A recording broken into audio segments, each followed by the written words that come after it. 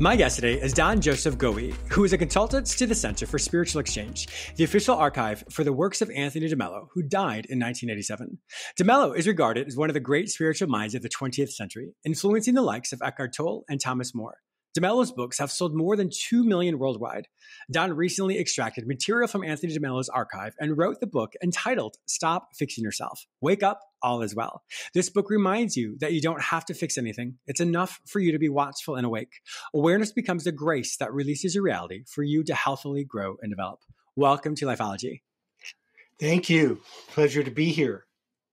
I am looking forward to this. You are in the same field as I am. So you are a psychiatrist. I am a psychotherapist. So how is it for you to take all of your trainings as a physician and then translate that into more of a spiritual self-development sphere? Well, first of all, I'm not a psychiatrist. I've been in this field for a very long time, working with psychiatry and psychology and neuroscience. And I'm one of those kind of people that integrates things. So I expose myself to the field. This field that we're going to be addressing today is called the field of psycho-spirituality. And it's the place in which neuroscience and psychology and spirituality, and by spirituality, I mean a practical spirituality, a life based on principles, all come together to produce this optimal result of a happy, peaceful human being who's on the adventure of life and enjoying himself or herself. Yes. I actually really like that. I've never heard of psycho-spirituality, and that's obviously your term, but I'm sure other people's term as well. But I'm going to coin that as well. Not coin. I'm going to use that as well because that's really the intersect with what I do. But I didn't know there was out here actually in California is pretty popular. Oh, is it? I'm here in Florida, so we haven't caught up yet. That is hysterical. Good to know. All right. Well, what drew you to Anthony DeMello's teachings? Well, it sort of fell upon me. You know, I was directing an agency called the Center for Attitudinal Healing. It was a famous international agency working with people facing catastrophic life events. And so we were working with people who were really dealing with very difficult life challenges, people who were life-threatened by either cancer or some other serious illness, parents who had lost children. We worked in prisons with men serving life sentences who'd lost all hope. And we were also sent by the Clinton administration to Croatia, Bosnia, to work in the refugee camps where people were suffering from very severe post-traumatic stress from that genocidal war. And so I was constantly delving into other approaches that dovetailed with the approach that we were doing. And one of the people I ran into was Anthony DeMello. And what really struck me about him was this notion of you don't have to fix yourself. It's essentially boils down to his point of view that you're not broken. You're not some problem to be solved. Your circumstances may be difficult, but your circumstances don't find you. And oftentimes, people think that if I got too much debt, there's something wrong with me. If I'm not succeeding like the guy next to me, I'm inadequate. But what DeMello has defined for us is if there's a problem in your life, in the way in which you feel about yourself and about the world and about the way you're going about your life, it has much more to do with the way you were programmed to believe that without some person or some result, you cannot be happy. And it's a false belief, and it costs us dearly. There's only about 4% of the population that are actually completely happy, that define themselves as being completely happy, that whatever happens circumstantially, it doesn't cost them at the level of their happiness or at being at peace with themselves. And the irony is that for 96% of the rest of us is that we were born happy. We were born free. but we've become trapped in our own limited thinking that's been programmed into us. We were born with an open heart that stress and fear so easily close. We were born gifted. We're beings of immeasurable worth, but we often feel we're not good enough. We're often struggling with shame and guilt. We were born into a world, into a divinity of joy within us and surrounding us that's there to make our lives meaningful and beautiful and rich, but we become blocked from seeing it. And so from De Mello's point of view, it's like, it's almost as if we were dragged up on stage and some hypnotist hypnotized us to see what's not there and not see what is right there in front of our nose. You know, when if you read the mystics who talk about being enlightened, they say, I couldn't believe it. It was always there the whole time, right in front of me. There was nothing I needed to do for it, but I didn't see it. And so that's what I got from De Mello. And I dived pretty deeply into him and found a wonderful consistency to his approach to waking up. By consistency, I mean, it works. You know, as a psychotherapist, of course, you're looking for things to give your clients that you know will work. If they step into them, that's a challenge for your therapist. Yeah. But your challenge is to make sure that what you're giving them has efficacy, and De Mello definitely had that for me. Yes. Unfortunately, he passed away in 1987. Was it? Yeah. Yes. Something. Yeah. Yes. He did. Some of my listeners may not know about him. I mean, I've been blessed to read about him, so I know more about him than probably some of my listeners. Would you like to give us more of his backstory of how he became was the amazing person that he is?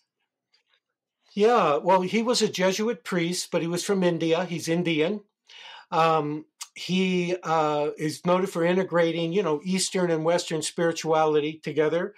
He influenced, as you said in the opening, some of the great spiritual thinkers of our time: Eckhart Tolle, Thomas More, Paulo Coelho. And even though he died in 1987, he's continued to be very popular. His books are, I've lost count of how many countries he's published in. He sold more than 2 million books. And I think what makes him such a strong influence, even after his death, is because, as I said, his message really hits a bullseye. It's easy to integrate. And he experienced an awakening that he said revolutionized his life. And it happened when he was in Calcutta, and there was a rickshaw driver that picked him up every day at his hotel, and he got to know him. And this man was as poor as dirt. And he had a family, he had a wife and children. He had tuberculosis. Rickshaw drivers don't live very long because it's a really difficult job. And he was so poor, he had sold his body to this kind of unlawful group for like the equivalent of $10. And what they do is they break his body down to the skeleton and sell it to universities, right? That's how poor he was. But De Mello said this man was joyful. He was happy. He was peaceful. He connected with everyone and everything around him. De Mello said just to be with him was to be in a vibration that was contagious.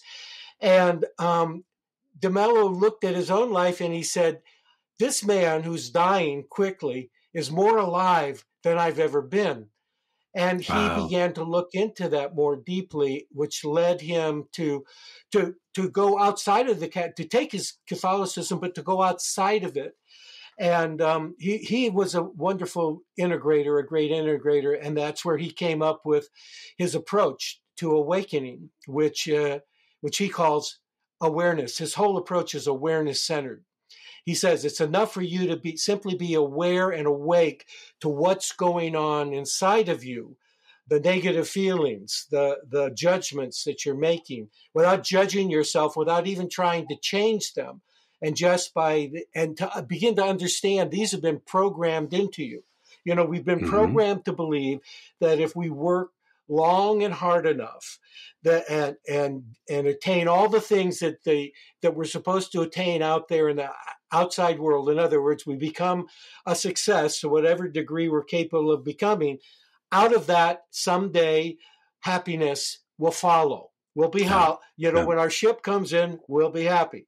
And, psychotherapists and life coaches like one day, exactly. And, one day doesn't come until one day you have a midlife crisis and you go, I'm successful, but I don't even know what happiness is. I've been divorced twice. My kids, I don't know my kids very well. My whole life has been focused on the outside. I have no connection with myself on the inside. It's what Tony Robbins called, success without fulfillment is the ultimate failure, and fulfillment comes from within. Nothing of the world will ever fulfill you. I mean, it'll give you things, it'll give you elation, but how long do those last? They never last very long. The lasting happiness, the lasting fulfillment that we experience, that we're born to wake up to every day, that's inside of us. And we've lost contact with it. And so what De Mello is offering us is a way to rediscover it again. I love that. In the book, Stop Fixing Yourself, Wake Up, All Is Well. Once again, this is from the archives of Anthony De Mello. What was, when you looked through all the different things that he wrote, why was that particular aspect of the concept of wake up and stop fixing yourself? Why did that resonate so much with you? Because I had been studying psychology. I had been in psychotherapy. I had gone to spiritual workshops. And it's not to say I didn't benefit from those things. I greatly benefited from those things. Of course. For a number of years, I worked closely with Carl Rogers. I greatly benefit from working with Carl. But I had to admit at some point in my life that I hadn't improved as much as I had set out to. And I didn't quite understand that. And De Mello really spoke to that for me, that he actually was basically saying a number of things that Carl Rogers was saying, which is, first and foremost, get in touch with your feelings.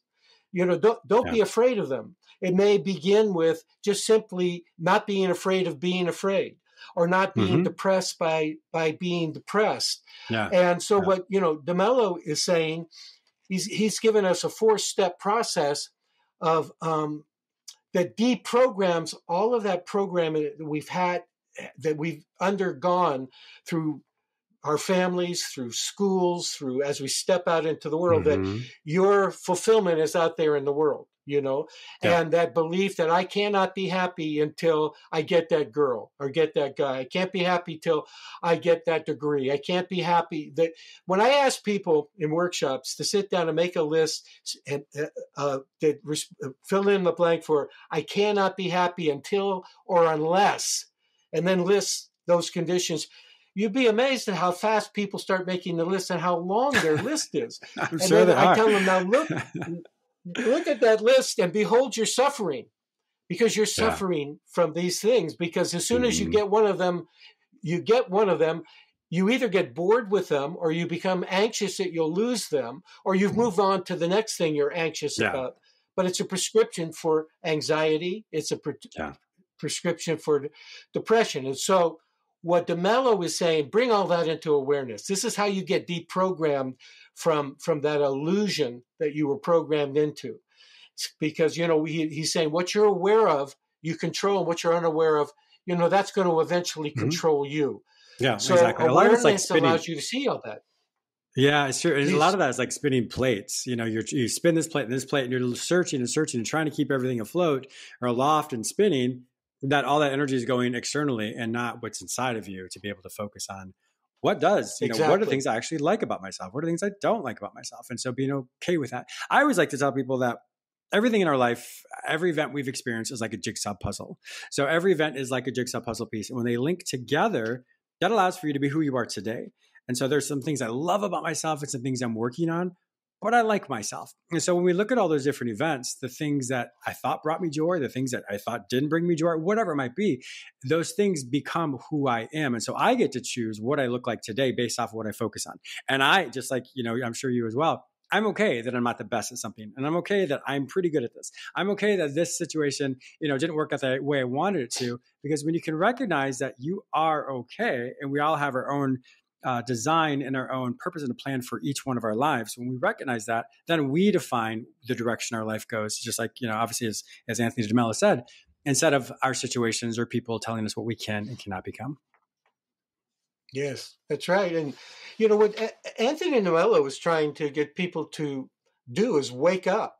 And so the question is, wake up to what? And to wake up to the natural state that that leads to the experience you were born to have. And as I said, we were born happy. We were born at peace. We were born beings of immeasurable worth. We were born creative. We were born joyful. And with the capacity to pursue whatever is most meaningful of us. And we get talked out of all of that. And so the first thing that Anthony DeMello is saying that you need to do is you need to get in touch with what's going on, what's your emotional experience first and foremost, and in particular, what's the negative feelings that you're having that you're usually not aware of, or that you tend to push away or you tend to repress. Feelings like nervousness, tension, stress, feelings like waking up gloomy and mooding and carrying that in today, feelings of shame when you make a mistake, maybe even feelings of self-hatred that got programmed into you by an abusive parent, or that you feel life is pointless. All that kind of thing is going on, spinning in the background. It's all been programmed into you. You're not even aware of it. So DeMello is saying, get in touch with those feelings first. Observe the thoughts you're thinking that produce the upset that you're having, the upset that you're feeling, leading to this narrowing of your perspective that turns into the attitude that really disempowers you, turns into pessimism, turns into thinking you're not good enough. And then step back from all of it while you're still in it. Our consciousness is really ambidextrous. We can be in two places at the same time. You try for three, it's a little more difficult, but you can be in the middle of the emotional turmoil that your thought system has generated for you at the moment, that you actually believe is who you are at the moment. And you can also step back from it and watch what's going on. And as you step back, all you're really doing is watching the suffering that you're in. And De Mello, his approach is make it like you're watching your best friend, because if you're watching your best friend, you're not going to judge them. You're going to have some degree of compassion. And that's an important part of this step, is to not judge yourself for your negativity, not judge yourself for judging, or for even for condemning yourself. Or if you are doing that, observe how you do that and step back from that. And then his second step is to acknowledge that this turmoil, this commotion, this negativity, this is in me. It got programmed into me, but it's not necessarily in reality. Reality is neutral. If you planned a picnic and it rained and you get angry at the rain had nothing to do with it. You're getting angry because you got disappointed. You think your happiness depends on being able to have a rainless day in which you can have your picnic. Your happiness doesn't depend on that. All it depends on you getting quiet within yourself and letting it show up. And his third step is to understand that this turmoil that you're in, this upset you're in, whether it's depression or anxiety, it seems like everything stems from those two major emotional upsets, that it'll pass. Everything in life passes. You yourself, your very being, will pass into another reality. But if anything passes, nothing passes quicker than emotion if you allow it. But when you indulge it, when you believe, if you're stressing because you think this person upset you, this person's laying some kind of pressure on you that's upsetting you, and they're to blame for it. Now you're in illusion, and in that illusion you're going to ruminate, and in that rumination you're going to exacerbate the upset that you're in. But if you just sit back from it, get in touch with it, come to understand what's happening with you as a form of the programming you receive, it'll pass. And when it passes, it's quite miraculous for somebody to discover that, like what they thought was so real and had so much power over them, actually, poof, disappears. And when it does, now you're a choice. That very thing you were talking about. Now previously you weren't a choice. Previously you were neurologically, it was your brain using you, and the way your brain was wired for upsets. We're wired for that. We're wired for fear. And so once that passes and you're in this sort of quiet place, the prescription is just become quiet. just be silent with yourself. Let everything go for a moment. And what you will observe naturally arising within you, your experience, is a feeling of contentment, a feeling of happiness, a little bit of joy.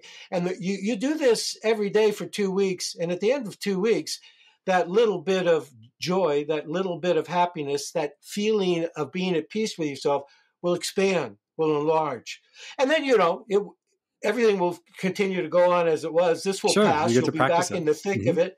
But your practice is awareness. And people often ask me, so how long do I need to do this awareness practice during the day? And I said, it's not something you're doing. It's something you're being. You're being aware, and it's to be aware all day long.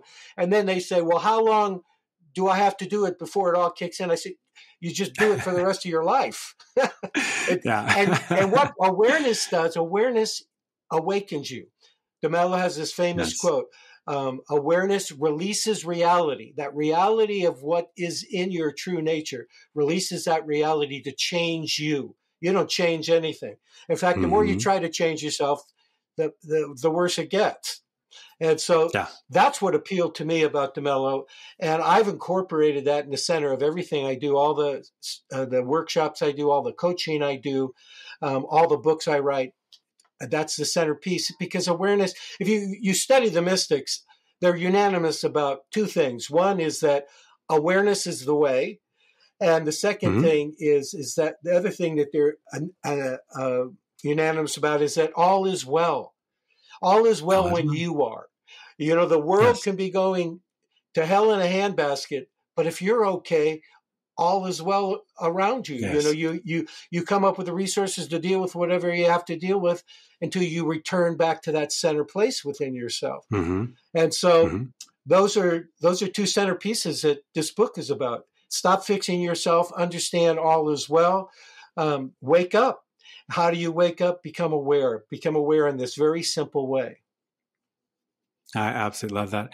Unfortunately, our time is up. You have said so much there that I know when my listeners purchase this book, once more, Stop Fixing Yourself, Wake Up, All Is Well, based on the teachings of Anthony De Mello, I know that it's going to really enlighten them and awaken them so much. I love the fact that you don't have to fix yourself, because we'll always, like you were saying, there's always someone that's going to be better than you, or quote better than you, or this or that. And when we try and change, or try and chase after that, once again, you're never going to be truly who you could be, who you should be, rather. But because you'll always be chasing someone else's dream. Yes, they can find. If they want to find the book, Stop Fixing Yourself, there it is. That's what it looks like. They can get it at Amazon. It's the price just dropped, so this is a good time to give. It's also a wonderful gift. And if they want to get some of the materials on Anthony DeMello, they can go to our website, DeMello, DEMELLO, center.com, all one word, DeMelloCenter.com. Lots of free resources there that they can access. Wonderful. Well, my listeners also know that if they cannot find this information any other place, simply go to the show notes at jamesmillerlifeology.com, and I will link you with this book, Stop Fixing Yourself, Wake Up, All Is Well. Thank you so much, Don Joseph Goewey, for being a wonderful guest on my show. I truly appreciate all your expertise. Thank you so much for having me.